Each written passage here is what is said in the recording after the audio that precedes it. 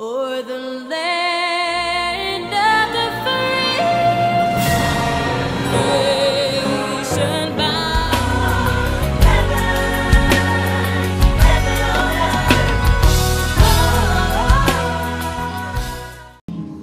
to behave and to act the way that you want me to.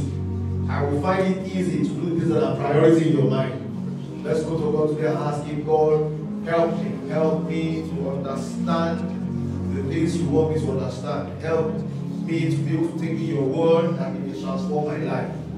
In the name of Jesus. Talk to God this morning and ask him to come and help you. Come ask him to transform your life by the words you hear in this place this morning. In the name of Jesus.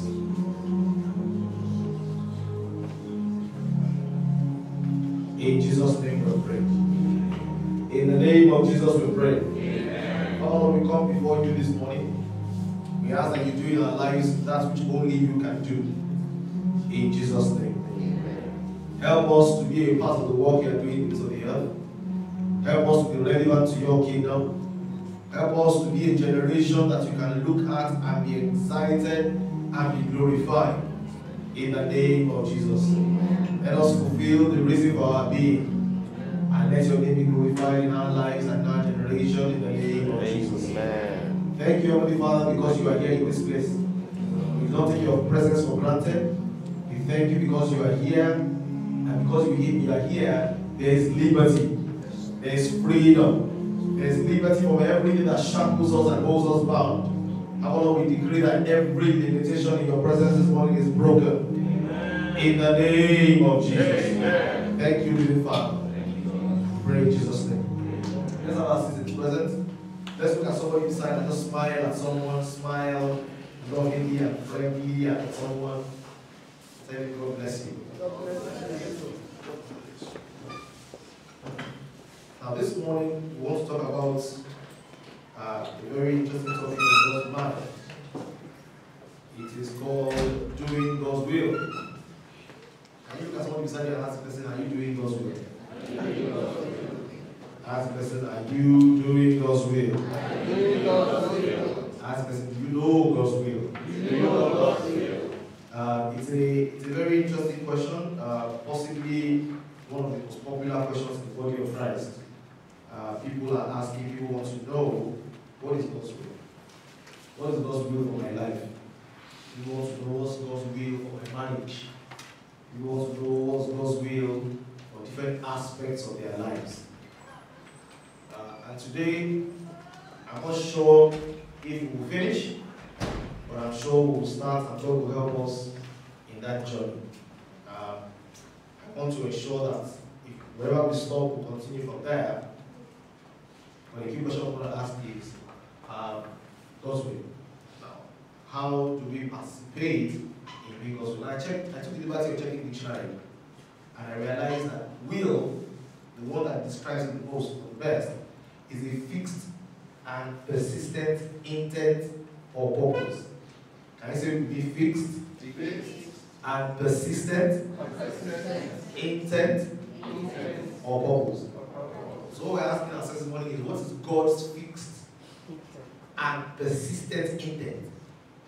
What is consistent with God all through the generations? What is His will?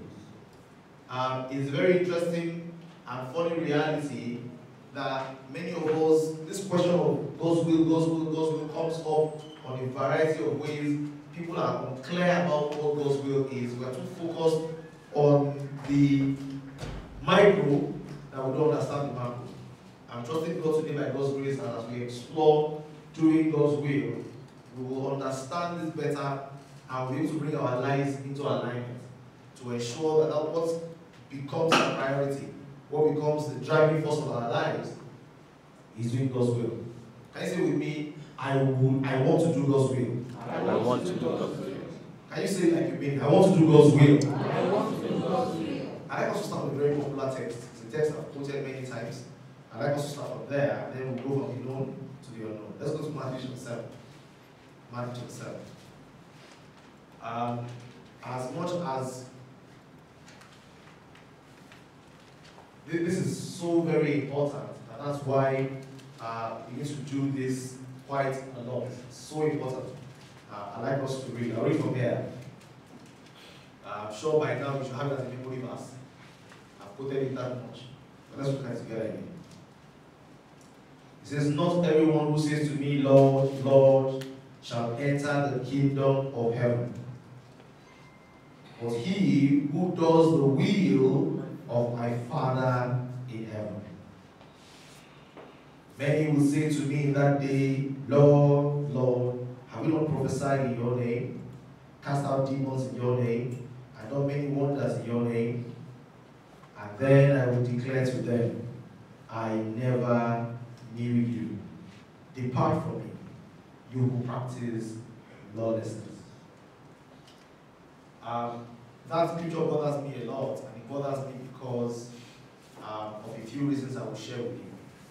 Now it says, "Not all who say to me, Lord, Lord, will enter the kingdom of heaven." Who will enter? He who does what? The will of my Father. Now I think that's sufficient premise to say more important than anything in this world should be, am I doing the will of the Father? Help us together. If I want to make it to the kingdom of heaven, what was my strongest desire? To do the will of the Father. Now, Jesus Christ says, "Not all who call me Lord." What does it mean to call Jesus Lord? To call Jesus Lord means I exist in a frame of mind where his lordship is not in contention. I am not debating his lordship.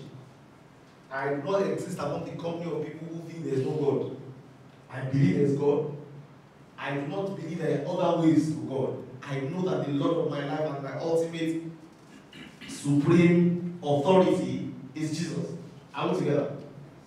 But in this particular scenario, it became clear that they called him Lord, they recognized him as such, but they still fell out with him because they did not fit into the category of people who does the will of his Father in heaven. And what becomes really, really bothersome about this particular story is the fact that they were surprised. Are we together? And I hate this element of surprise. I don't like it. I like to know. If I go for a test, I like to come out with a test knowing that I failed. Are we together? I like to come out knowing, man, it was bloody. I hate to come out excited, only for the script to be mad.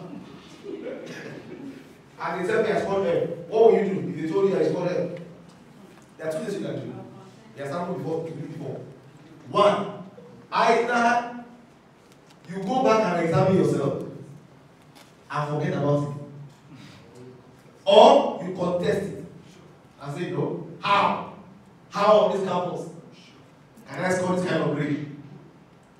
There are many people who are not confident of their work enough to contest it. I have had the opportunity of contesting my scores in school before. The first time I contested my scores, I was given a B. My first B on campus. I said, B, let's go B. I went to contest it.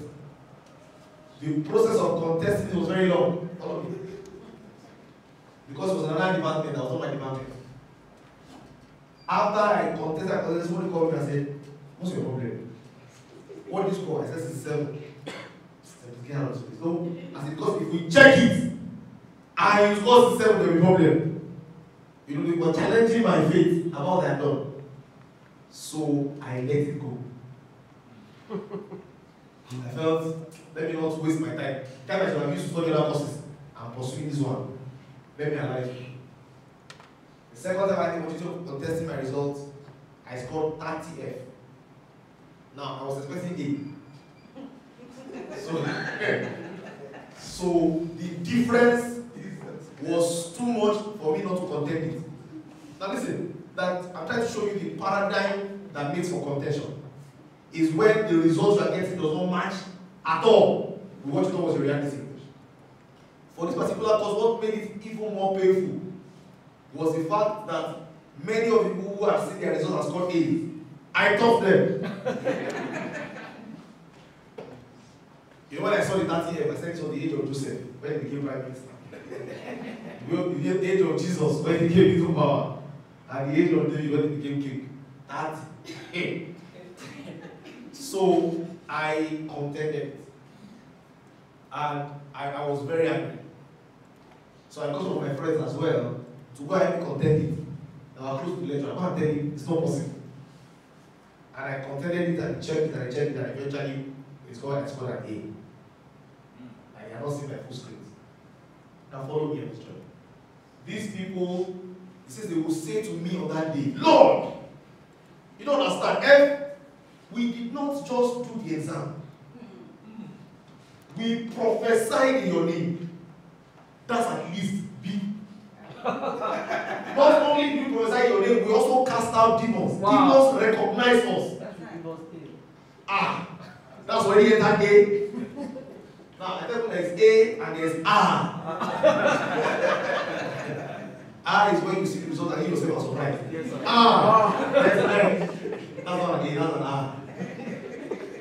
He said, we have done wonders. Meaning, we cannot even describe some things within your name.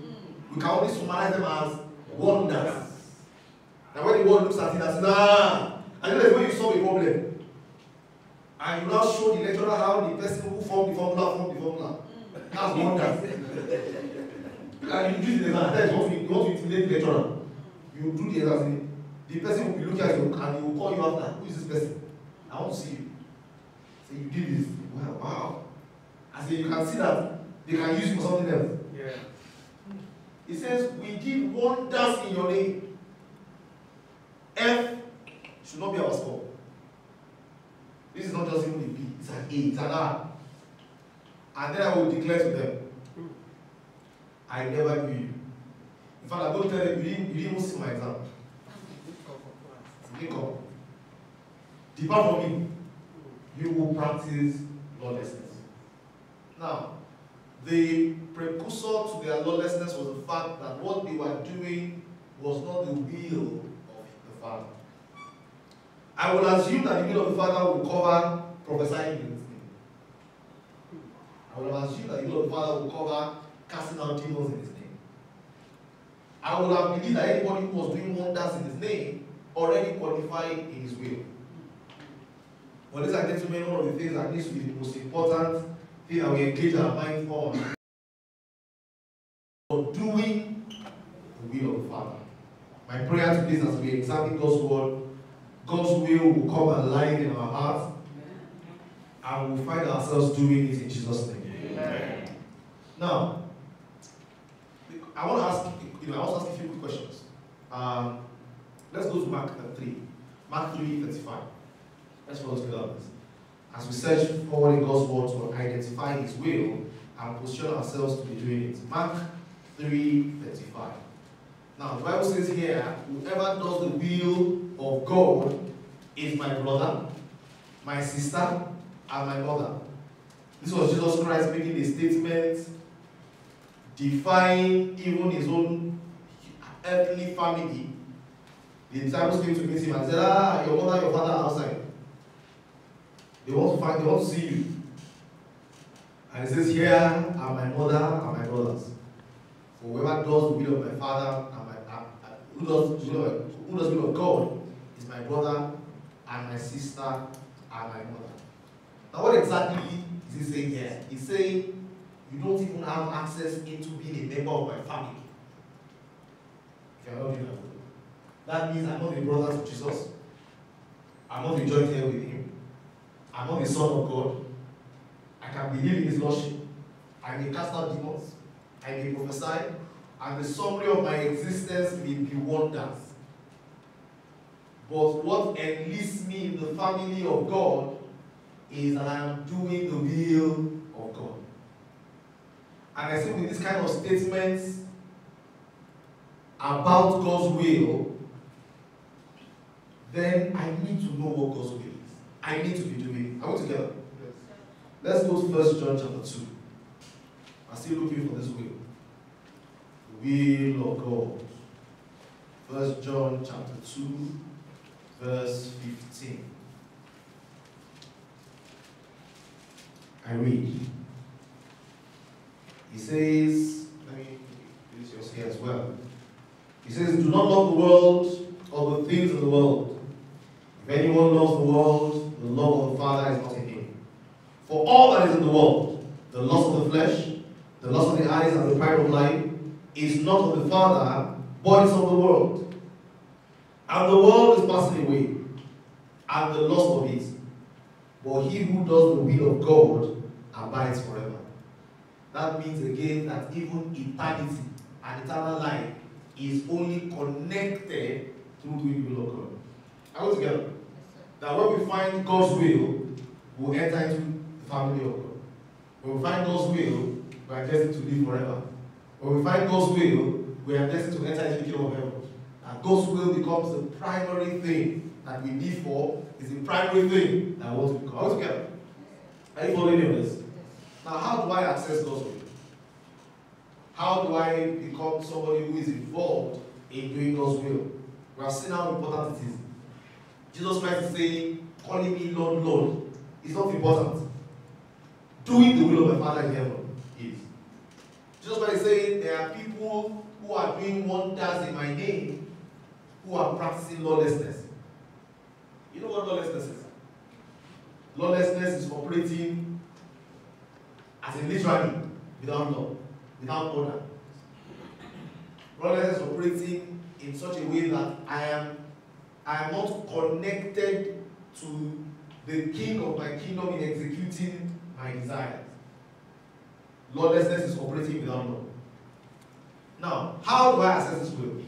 And that's how I want to talk about. The first thing I want to identify is God's will needs to be something that we pray to begin to operate in. To say, God, I want to be taught your will. I want to know your will. And let's go very quickly to Psalm 143 to see people who have prayed to do God's will. Psalm 143.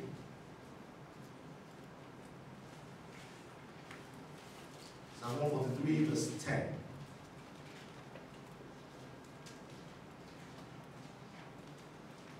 I read.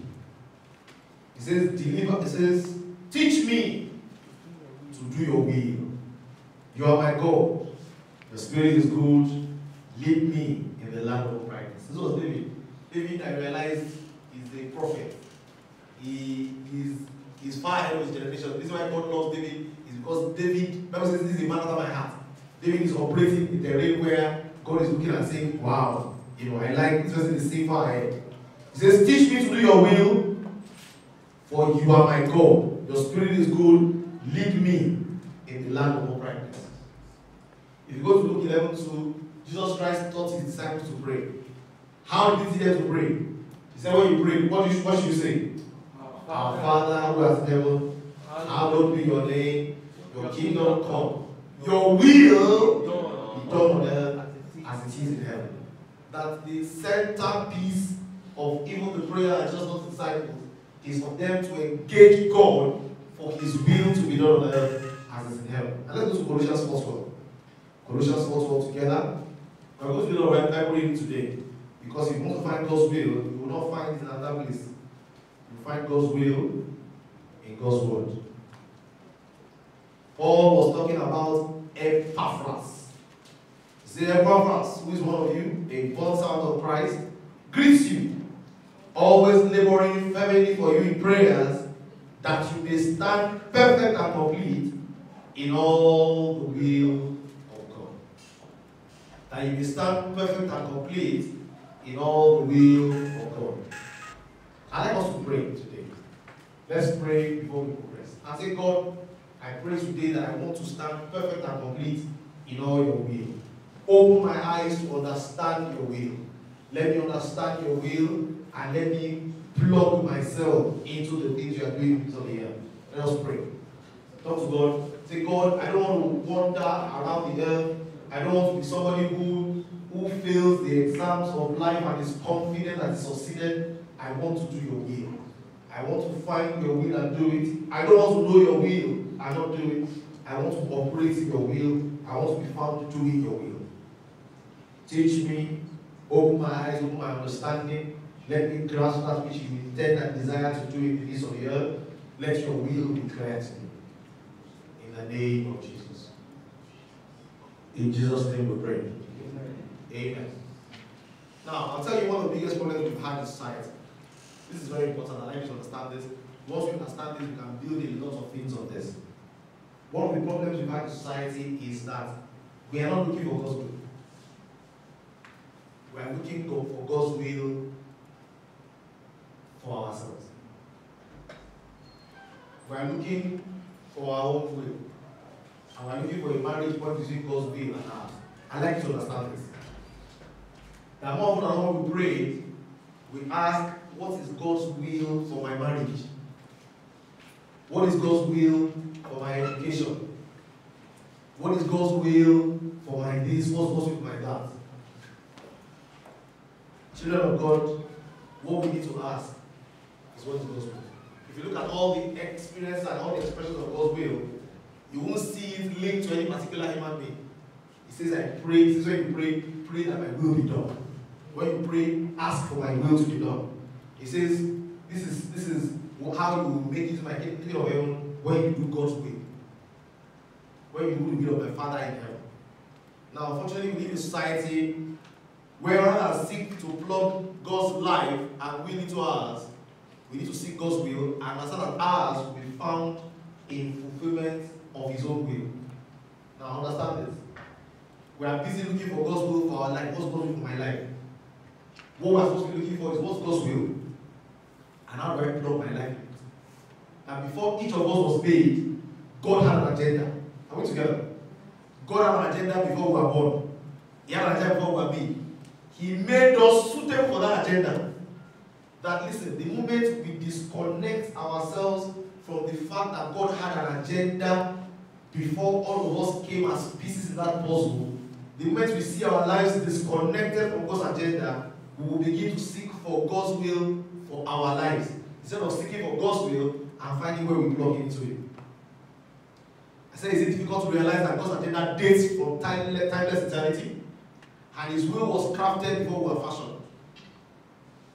Does it occur to you that we are made specifically to be able to execute God's intentions? And our best can only be found when we are plugged into Him. When did we replace our with mine? When did I replace his with mine? When did I lose the love of community in exchange for selfishness and personal agenda? Listen, God is looking for people in the midst of the earth who are willing to connect with Him in what He is doing. Now, that we live in a world where what is popular is how do I access, what's my purpose? What gifts has He given me for my purpose? Is bigger than that. Understand that God has an agenda and that your fulfillment and your highest value is in plugging into that agenda. I'll say that again. Say with me, God has an agenda. God has an agenda. Or say with me, God has an agenda. God has an agenda. God has a will. God has a will. My best in life My best in life is finding how I function in that will. is finding out how to function in that will. And that's what doing God's will is about. Now, we want to look at what's God's will and how we doing it. Let's go very quickly to 1 Timothy chapter 2. 1 Timothy chapter 2. What is God's will and are we really doing it? It's very simple. God's will is not complicated. I don't know why people only ask for things that are lost. When I say, where's my Bible? It's because I can't find it. If I can find my Bible, I won't say, where's my Bible? Something will have wrong with me to say, where's my Bible? I'm looking at it. But it's when I know that I've lost it, I don't know where I place it, I need to ask, where's my Bible? That the way God's will is, if you are plugged in the flow of what God is doing, it should never be a question. Because if you are plugged in the flow of what God is doing, you are doing His will. And then you will not worry about His will for you, because His will for you is found in His will. 1 Timothy 2:3. I'll read from here. It says, for this is good and acceptable in the sight of God our Savior. So this is something that is important to Him, who desires all men to be saved and to come to the knowledge of truth. For there is one God and one mediator between God and men, the man Christ Jesus, who gave himself a ransom for all, to be testified. I was appointed a preacher and an apostle. I am speaking the truth in Christ and not lying, a teacher of the Gentiles in faith and truth. Now what is good and acceptable because that all men be saved. Let's go to John chapter 6. John chapter 6. We want to decode God's will, and we'll find it all over the place in God's will. As in, it's so consistent in scripture that it will be difficult for you not to be able to see it. Somebody says, word of God is so plain, people may need to hire others to deceive them. So I'll read from verse 38. Chapter 6, verse 38. He says, for I have come down from heaven, not to do my own will, but the will of who? Of him who sent me. This is the will of the Father who sent me. Are we together? It's in the Bible. What's the will? What is the will?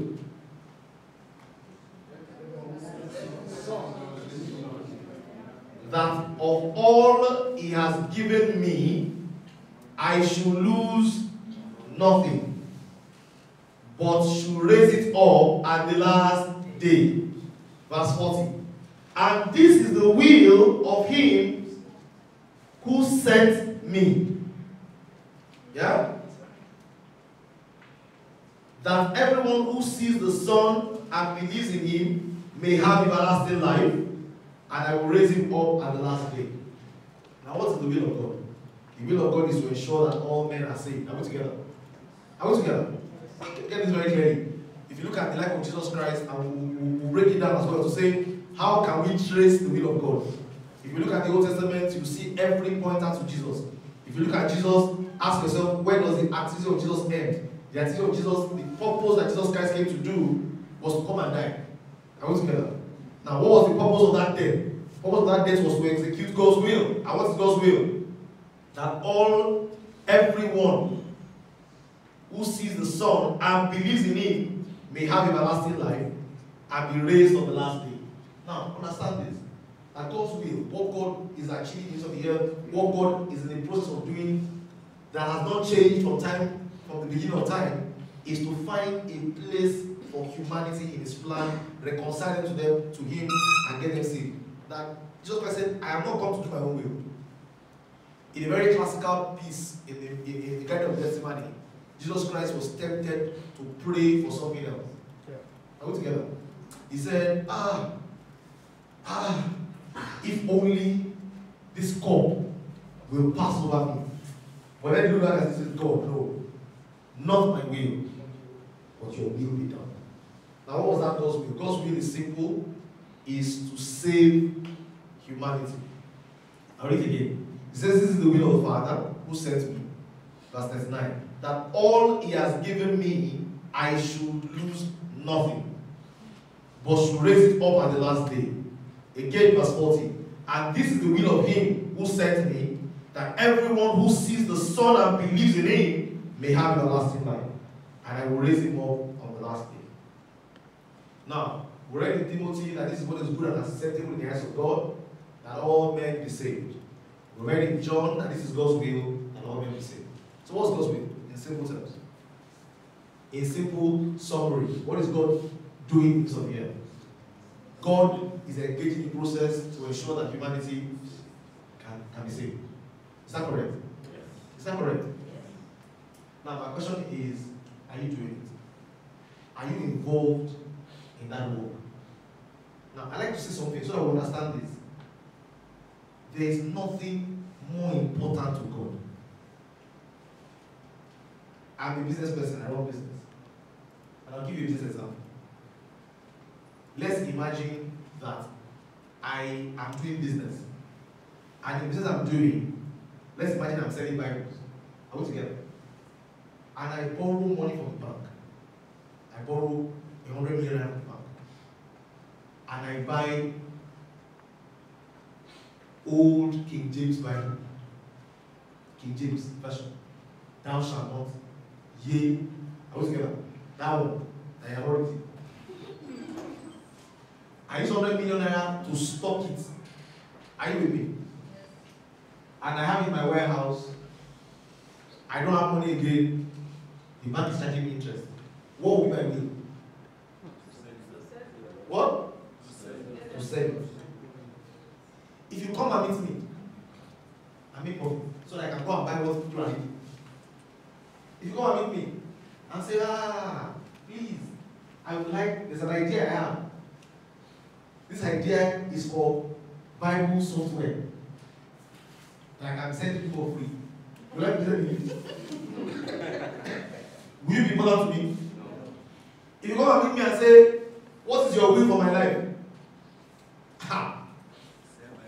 Yeah, my will for your life. My will is, forget your life. This is my will. Plug your life into it. If you come and meet me and you say to me, I know, if I didn't know what, give me 1,000 Bibles. Let me go into the world and sell it. And you tell me, I will ask you, what do you need? Don't tell. What do you need? You say, if you give me this, give me this, give me this, give me this, consider it done. I will spend my resources in that direction. Why? Because it's in line with my will. God's will is not complicated. God's will, from the beginning to the end, from Genesis to Revelation, is captured in the salvation of mankind. That's God's will.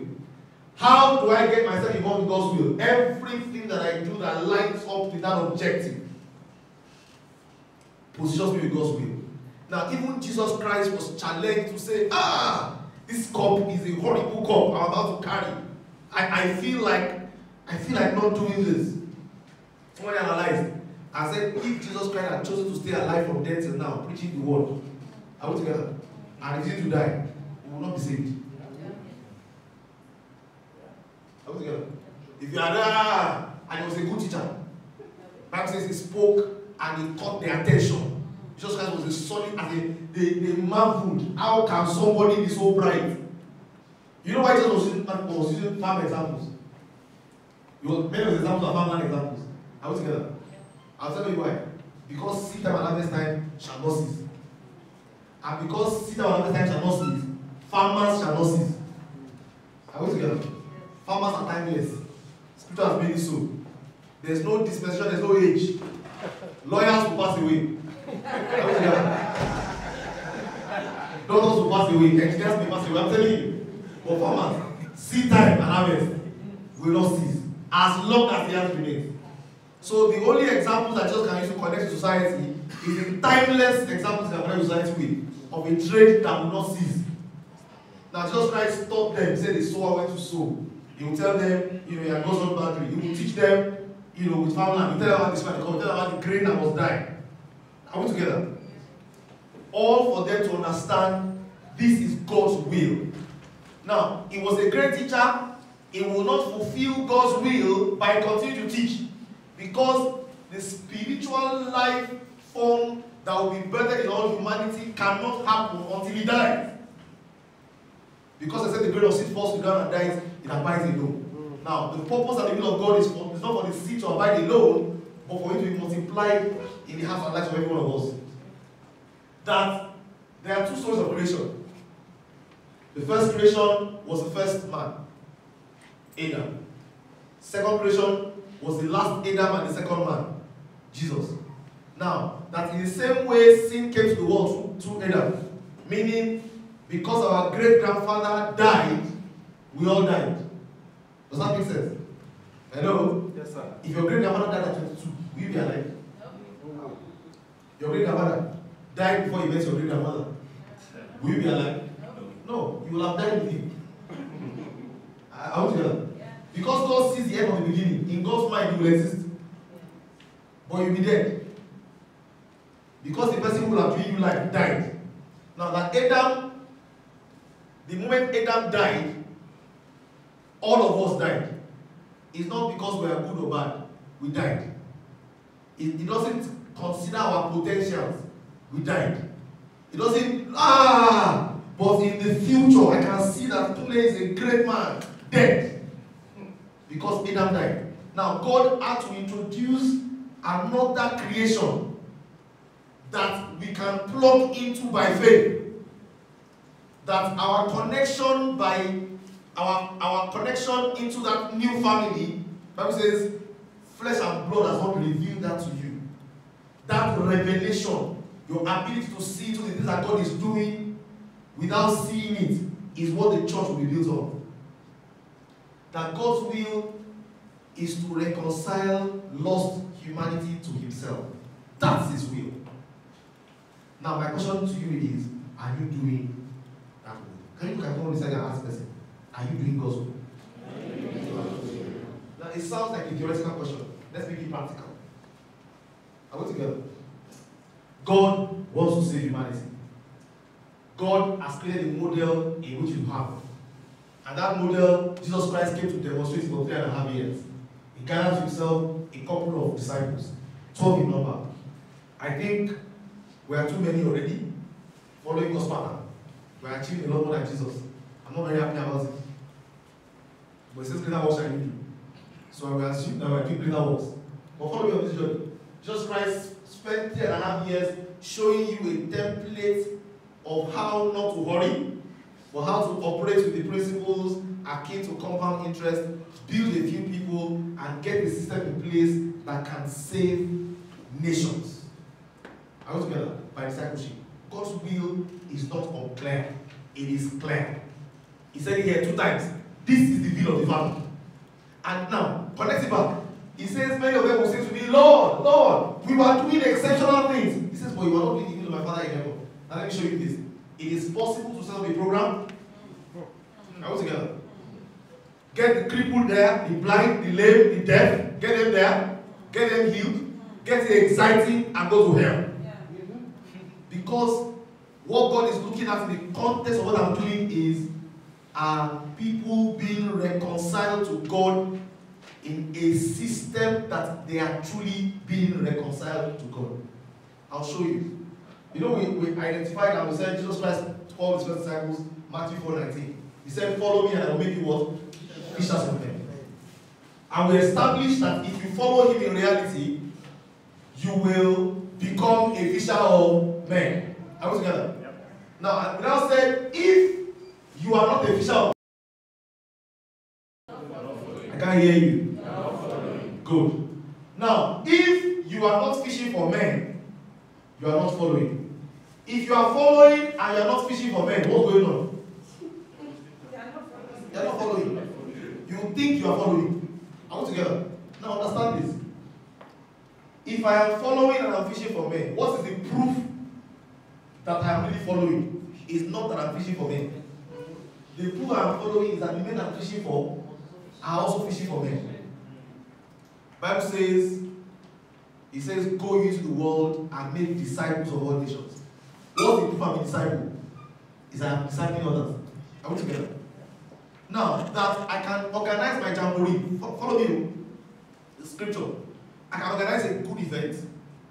Because God's gifts and callings are without repentance, God will move. Are we together? God will move. In fact, these days, if I don't even want God to move, I can call doctors. Do you understand? I can arrange for doctors to come and they will move. Because doctors can also cure some that. About 75% of people that are blind can be solved medically. Are we together? A good percentage. You can remove the cataract, you can remove the blockage, you can do some percentage. The reason why they are blind is because they are poor. For the most part. I've done that by experience. I've invested in that direction a bit, I know. Now, I can call doctors in place, I can get everything in place, and they will be happy because God doesn't weigh souls by how much you have. A poor soul and a rich soul are souls. A child soul and another soul, they are souls. Are we together? And they will count one. They won't count as two in heaven and in hell. They will count as individual souls.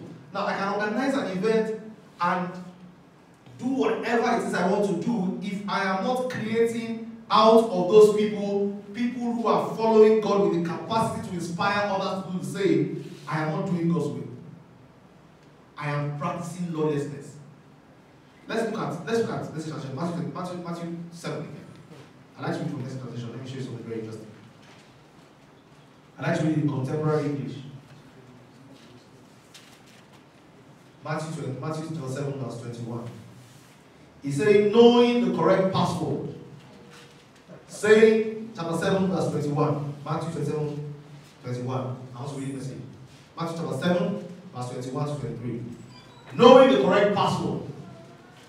Saying, Master, Master. For instance, is it going to get you anywhere with me? What is required is serious obedience. Doing what my Father wills. Full stop. I see it now at the final judgment. Thousands strutting up to me and saying, Master, we preached the message. We bashed the demons. Our God-sponsored projects had everyone talking. And you know what I'm going to say? You missed the boat. All you did was use me to make yourselves important. You don't impress me one bit. You are out of here. That I can do the event, I can make it big, I can be preaching in God's name, I can be doing in God's name. Listen, the fruit of that event must be there's somebody who is following God, who has the capacity to inspire followership. I'll tell you what the problem is. I'll show you where lawlessness needs to manifest itself. The problem is, I can also create this in such a way that all that everybody else can do here is simply wash the floor, clean the place, decorate the place, have no internal personal value to command discipleship or get other people to follow God. You would think you are serving God, you would think that people are following you, you would think that you are doing God's will, you are not. That anything I do from this pulpit, from this podium, that allows me to take responsibility for all the work and you have nothing you are doing, is not God's will. That the proof of my followership, if I say, follow me, are we together? Paul said, follow me as I follow Christ. Simple. I'm following Christ. He says, you make me shout of men. I must have people I'm telling them, I make me shout of men. There was a particular passage in the Bible where Paul was saying, what some of you are saying, I'm of Paul, I'm of Apollos. He says, did Paul die for you? He said, did I baptize you? He said, I only baptized 2 of you. He said, maybe I'm this other third person, in this family. I didn't baptize anybody else. So that you will say, I baptized you to myself. Meaning what? Already as far back as in Acts, there are some system where, why will I have to baptize everybody? Bible says, make some conditions, baptize them in the Father and the Son and the Holy Spirit. That means if I baptize a few people, they should have the capacity to baptize others. Are we together? Because I want to ask you, ladies and gentlemen, is, are you doing God's will? Think about it practically. I don't want us to be talking about it, I want us to do God's will. And God's will is that men be saved. Now, on the last day, he loses none of them. Like, this is what he said. He says, it's not very clear. Let me read the other verses. He says that I may lose none of them. How will you not lose them? You will lose them when they are all sitting down and all they do is listen. But when they are actively involved, he says, this is the will of the Father who sent me. That all he has given me, I should lose nothing. But should raise it up at the last day. And this is the will of him who sent me. That everyone who sees the Son and believes in him may have everlasting life, and I will raise him on the last day. I tell you the reason why it is easy, forgive me, for a pastor to sleep with a congregation member is because the congregation member is irresponsible as well. Follow me. If I have people that are following me, and the congregation member has people that are following the congregation member, are we together? Then it won't be about what you want to do to me. It will be about the fact that there are people who I'm responsible for. Joseph said, how shall I do this great, how shall I do this thing and sin against God and offend my master? That there's a level of responsibility that you have that makes you responsible. Are we together? That all of us must be plugged in a system in God where I have who I'm following, I have who is following me, I am responsible.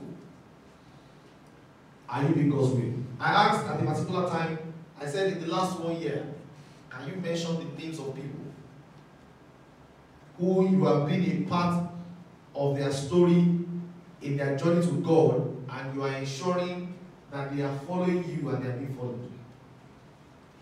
And I said, if you cannot say anything like that happened in the last 1 year, then for the last 1 year, you have not been following Jesus. Or, more succinctly put, in the last 1 year, if God will evaluate your life in isolation, He will say, you have not been doing my will. My prayer is that we will locate ourselves in the center of God's will in Jesus' name. Amen. I can't hear you, amen. Amen. Now let's go quickly, let's do a small Bible study. And let's understand and see God's will in different dimensions. Let's go to Ephesians. Ephesians. I found myself reading Ephesians again this last week. And it was as if I've never read Ephesians before. I'm going to do a lot of Bible reading. They told me not to say that I'm stopping soon. So that it won't look like I'm not serious. But let's follow me on this journey. I'd like us to read this very quickly. I'll read it. And then I'll point out a few things there. Ephesians chapter 1. I'll read contemporary English, the Message translation.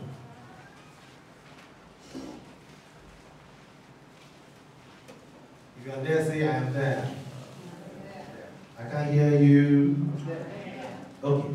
I'll take it from verse 3 here. It says, how blessed is God and what a blessing He is. He is the Father of our Master Jesus Christ and takes us to the high place of His blessing in Him. Long before He had laid down the explanation, He had us in mind. And He has settled on us as the focus of His love, to be made whole and holy by His love. Long ago, He decided to adopt us into His family through Jesus Christ. Long ago, He decided, from Genesis. What pleasure He took in planning this. If you read KJV, it says, according to the pleasure of His will, He already planned us to be adopted as sons. He wanted us to enter into the celebration of His lavish gift giving by the hand of His beloved Son.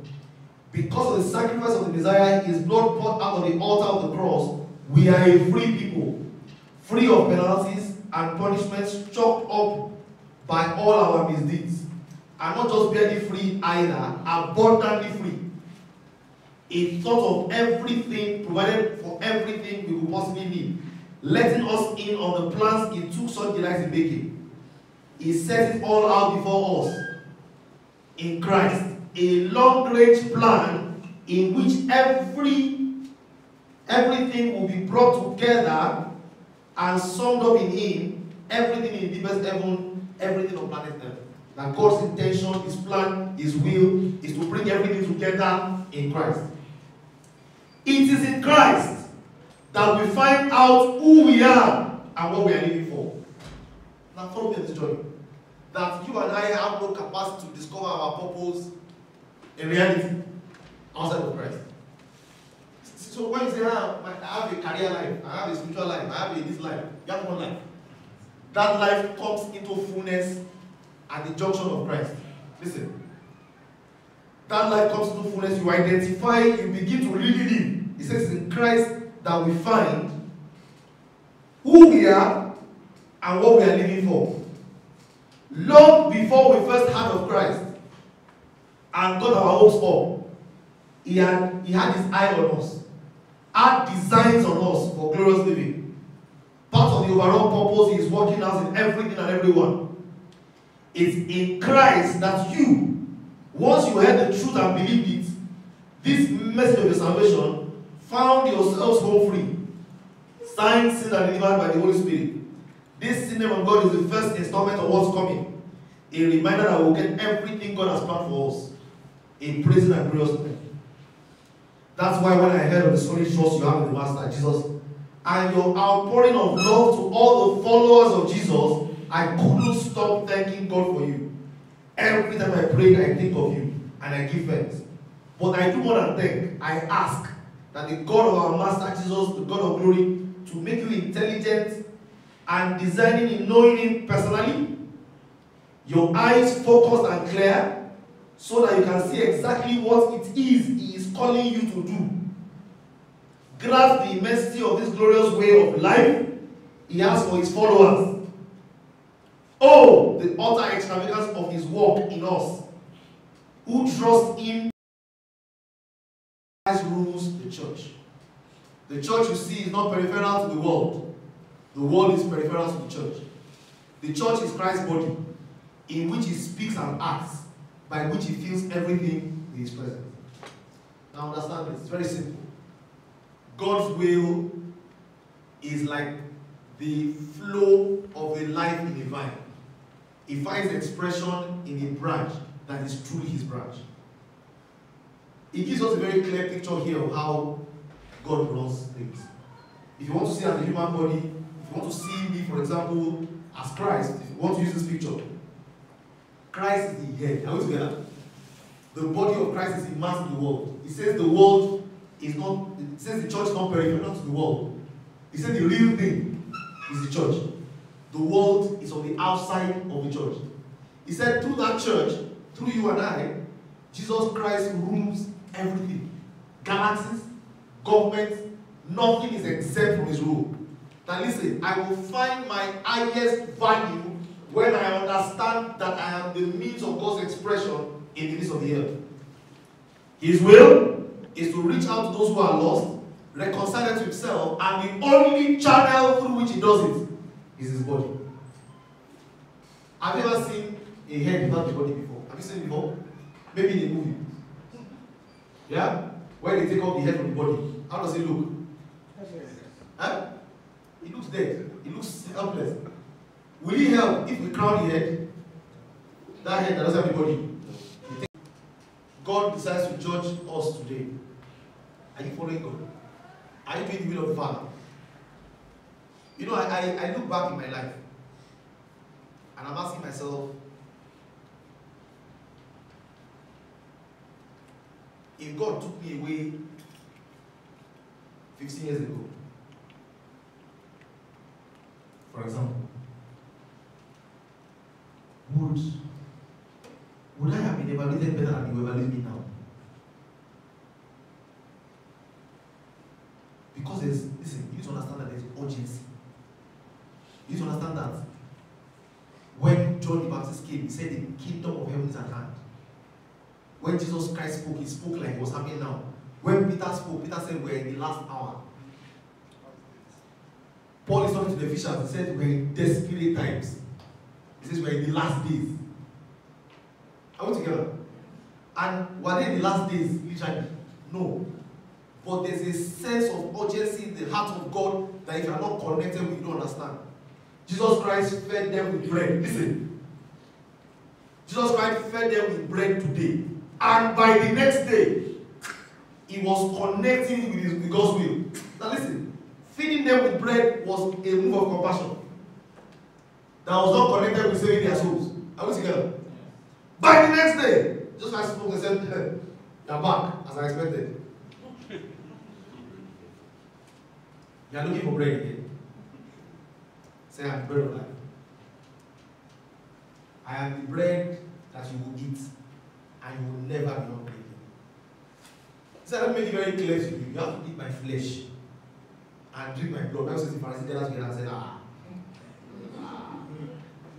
Bible says when he finished that message, many of his disciples left and refused to follow him again. So Jesus Christ had more disciples than 12. Then it remained 12. Where in the Bible? It remained 12. He now has them. He said, how about you? Will you also leave? He said, where will we go? We have the world, eternal life. What am I saying to you? I'm saying Jesus Christ, even though he had not died and he cannot really bring salvation, he began to connect it for them by the next day. Many of us are very comfortable to, let's just be doing this one to attract them. If you give them bread today, we'll give them bread tomorrow, give them bread, yeah, no less. Or, Samaritan woman, just give her water. The next day, Samaritan woman went out, invited people, same day, invited people to come and meet a man who has told me what I never know. The use of spiritual gifts is not to show. The use of every gift that God gives every human being is to connect men with him. That's how you function in his will. He says, I am the vine, you are my branches. If your priority is different from my priority, you are not my branch. He said, you are not my branch, you are like a branch cut from the stem, you will be packed and put to fire because that's your use. Listen, hellfire is a natural destination of people who are not connected with his will. It's natural. You don't understand? If I have a tree and the branch is there, what will the branch be doing? What will the branch be doing? It will be carrying fruit. Are we together? If I have a grape tree and there's a branch there, the role of that branch is to bear fruit. Say with me, the role of the branch is to bear fruit. The role of the branch is to carry fruit. Now, if it is not carrying fruit, it's one of two things. Either it's not connected to the branch, to the vine, or it's not productive. Or what use it is it? It has use. The use is break off the branch, put it aside. What will happen to the branch? It will dry up. What will it be used for? Fire. It's good for fire. So hellfire is not a big deal. Hellfire is a natural destination of people who are not connected with the vine. So it's not that, no, it makes sense. You are not connected, you are drying up. You are drying up, you are good for fire. Maybe the fire that will be used to do some other things. Let's go to Ephesians verse 6. I'll stop with that one. Ephesians verse 6. 5 to 8. We're talking about servants and masters. Servants, respectfully obey your earthly masters, but always and I obey the real master. You know, and when you read these kind of verses, you begin to wonder, do we have servants in our times? Many of us are servants. In the context of what this Bible is describing, I'll tell you, I'll show you what it means. Because if you don't have absolute control of your time and you're not free, it's not in the same way it existed in their time, but in today's age, we have what we call civil servants. And if you're not a civil servant, you're a corporate servant. It says if you have a job that you are doing, don't go and quit from your job. That's what it says. Respectfully obey your MD and CEO, but always with an eye on obeying the real master, Christ. Don't just do what you have to do to get by, but work heartily as Christ's servant, doing what God wants you to do. It means you can be part-time. And walk with a smile on your face, always keeping in mind that no matter what happens, no matter what happens to be giving the orders, you are really serving God. Good work will get you good pay from the master, regardless of whether you are a slave or free. Okay? And then a few key things you want to evaluate. Ask yourself, why did Jesus Christ come? Jesus Christ said he came to seek and save the lost. That's what's important to him. He says the thief comes to steal, to kill, and to destroy. But I have come that they have life and do what? Ladies and gentlemen, it is natural for anything that was born to want to give birth to others.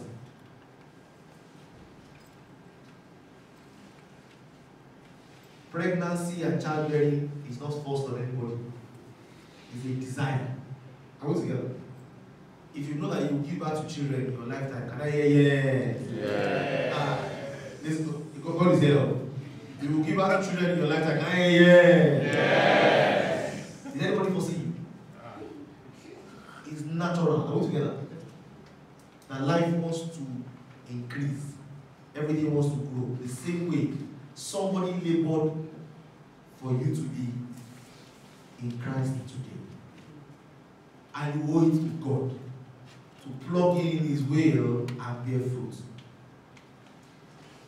He sent the Holy Spirit to help us continue the work he started. Jesus Christ died and became the supreme ruler of heaven and earth. Supreme. And we are privileged to be in his employ. We are privileged to be his hand and his feet. And you should not be, no. It should be natural, your ultimate desire and reality should be to do His will. Can you look at the person beside you and ask the person again, are you doing God's will? Tell the person, do God's will. Tell the person, be involved in what God is doing. So, John 5:5 says, I am the vine, you are the branches. If a man remains in me and I remain in him, he will bear much fruit. Apart from me, you can do nothing. Ladies and gentlemen, I want you to desire more than anything to bear fruit. I was telling somebody, I remember the time in my life, I was 17. I was 17 at that time. Every night, I would go around, walking around, looking for an opportunity to get somebody to hear about the gospel and to get saved. I used to have sheets of paper. I would go to meet them in night prayer. I'll ask the prayer coordinator, please give me 5 minutes. God has sent me. God has sent me. And I'll talk to them very quickly. And I'll say, how many of you want to give your life to Christ? Many of them raise their hands up. And I'll take the sheet of paper, collect their names. There was no phone then. So the only way I could see them again is go and announce their name in their hostels or somewhere else. God wants to reach the world. There are many things we have prioritized and made more important than His will. And let me tell you this, your financial prosperity, your success, as in everything you are looking for in life is available when you are connected with God's plan. This year is young. This year is making out to be my best year already. And the only thing I can attribute it to is the fact that I am more in line with operating in His will than I have in a long time. Abide in Him. Be a branch. It's not about you. Look at this beside you. Say it's not about you. It's not about you. Many of our prayer points are about us. Many of our desires are about us. And I've shared with you in Solomon. It's not about you. The more you are connected to it, the more you distance yourself away from what is possible. It's not about you. The moment you can realize about God, you will be taken care of. You will, as the Bible says, it says, seek first the kingdom of God and righteousness. And all these other things will be added. I assure you, God's word, prove it, doesn't lie. Everything else will be added. Eyes are not seen. Let His priority be your priority. Focus on being productive. Let's just set a goal for yourself. How many people will you lead to God this year? Let it be 4. It's a fine number. But make sure that they are 9. Don't go out and do the evangelism that we should do in the past. Where we don't know where they are now. I went somewhere one time. About 500 people came out to give their lives to Christ. I was very happy. I don't know where they are. Some of them will probably be somewhere where the person who is doing the real work is the person that ensures that they are not just following, but they are being followed.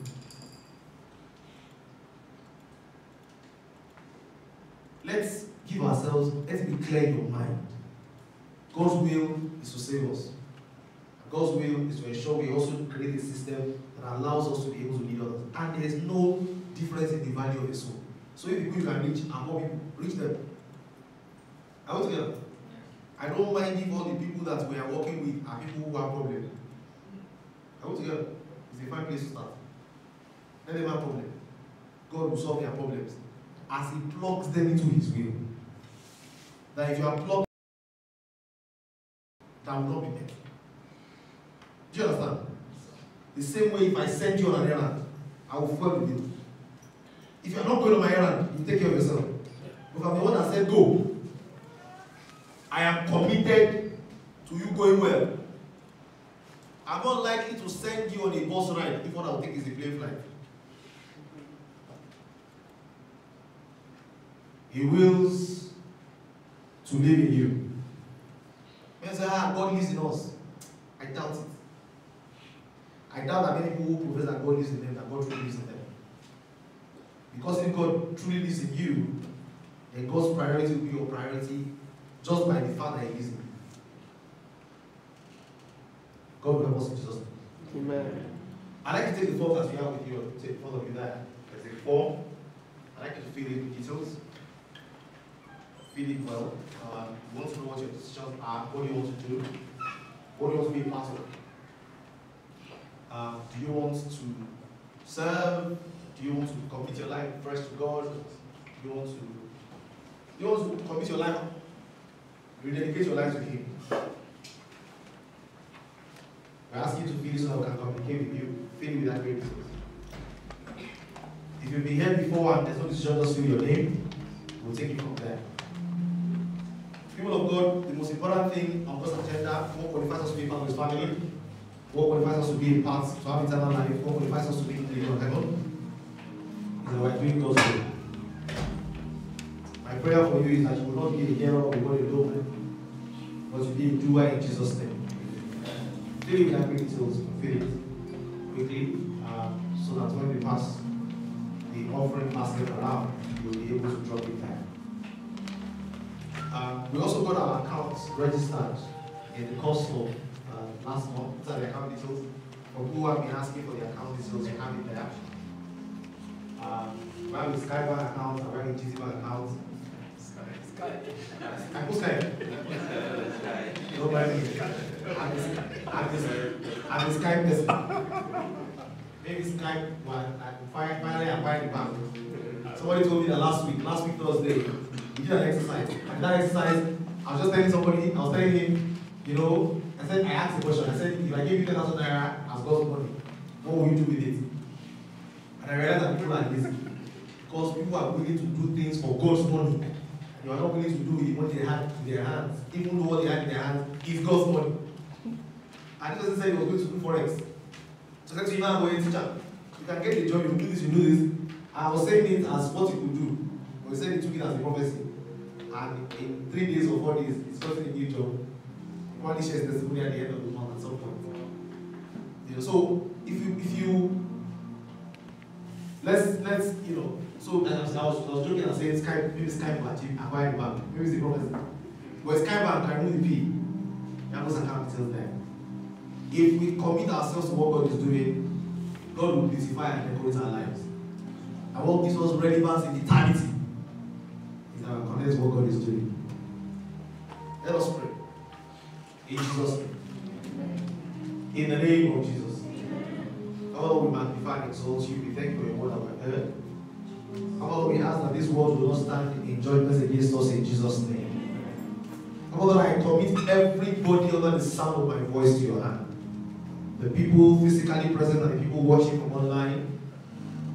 I ask that you meet us at the exact places where we are in Jesus' name. Change our stories.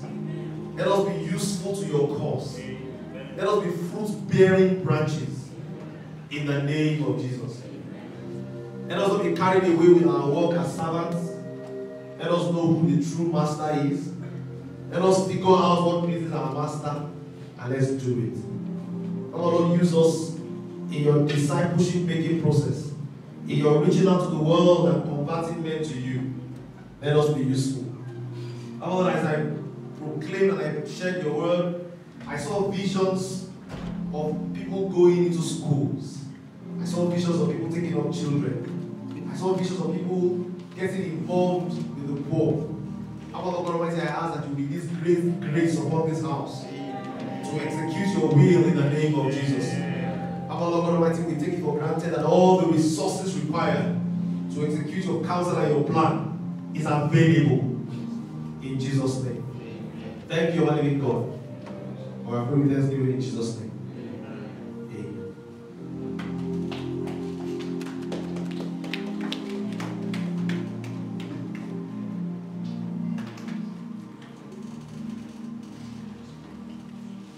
Good morning, church.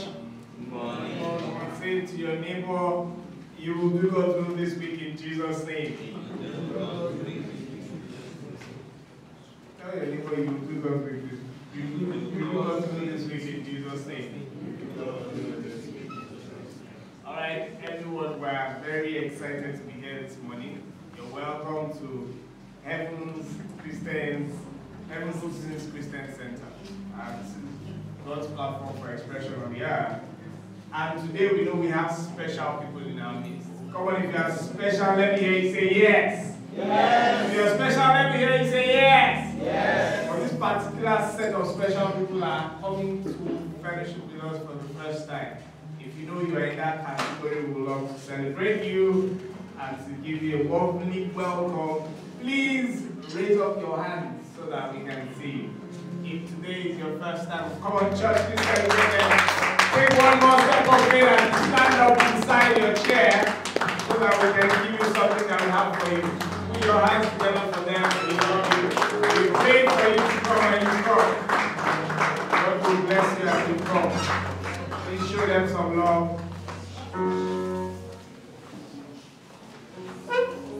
Celebrate them. Thank you. You're welcome. You're welcome. Looking bright and beautiful. Lovely dresses. Please, our ushers will give you a bag. Please ensure you collect the bag. And after you touch the bag, please you can have your seat. In God's presence. There's a baby that is the first time. Yes. Welcome that baby. Alright, great. Please receive that bag and then fill the card that is in it. We'd love to contact you, we'd love to pray for you, we'd love to show you all after this service sometime during the week. Also, church, please welcome our internet audience. Put your hands together for them. People watching from all over the world. We want to welcome the internet audience as well, and we pray that the message that you hear will bless you and will not stand against you in Jesus' name. Very quickly, we'll take a few announcements. We'd like you to know that the website of the church is www.hccc.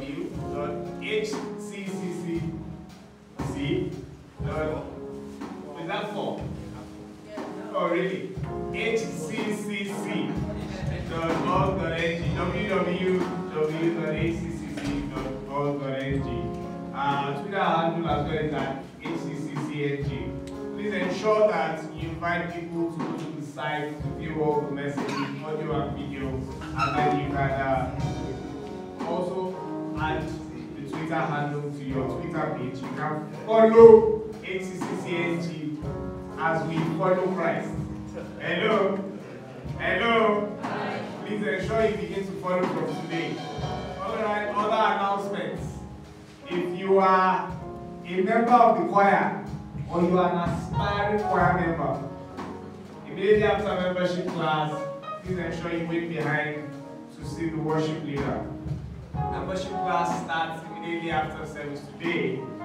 So if you are part of those who want to be recorded as a member, who have already attended a few classes, last week we had exam 1. Are you ready for exam 2? No. Are you ready for exam 2? Yes. You will be ready in Jesus' name.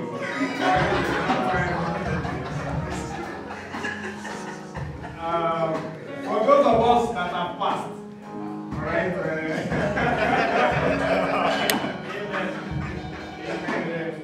Passed by faith. So we're waiting for maturity class.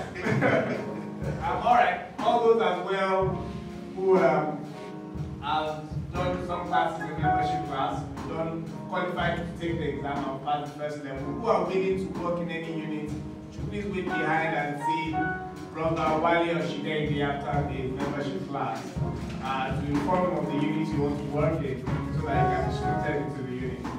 Praise the Lord. Hallelujah. Praise the Lord. Hallelujah. On Thursday we have a wonderful time in our financial mastery class, learning to be masters of our finance from the Word. Thursdays are a wonderful time where the pastor takes time and we do a lot of question asking and question answering. It happens on Thursday from 6 to 8 p.m. Please make yourself available, and if you will not be available, invite somebody to come. It's been very eye-opening and very expressive. Please ensure that on Thursday you are available or you invite somebody to come on Thursday. Praise the Lord! Hallelujah. Praise the Lord! Hallelujah. Also, all those that are available for the service today should know that financial mastery class on Sunday is a good time for people to come. Please, we have been told to tell us if we do not review, we cannot monitor what is going on. Ensure that you are available for the first 30 minutes of the financial mastery class so that we can review the weeks past and the weeks gone ahead. We have learned that God did everything and then He saw what He did and it was very good. Let us spend the first 30 minutes to see what we did last week. I'll find out if it was good or it was very good. Praise the Lord. Hallelujah. Praise the Lord. Hallelujah. Ladies and gentlemen, let's please rise up as we close the service this morning. Look at your neighbor eyeball to eyeball and say, this week, I will do God's will. This week, I will seek God's will. This week, I will know God's will. God bless you in Jesus' name. Let's put our hands together and we share the gift.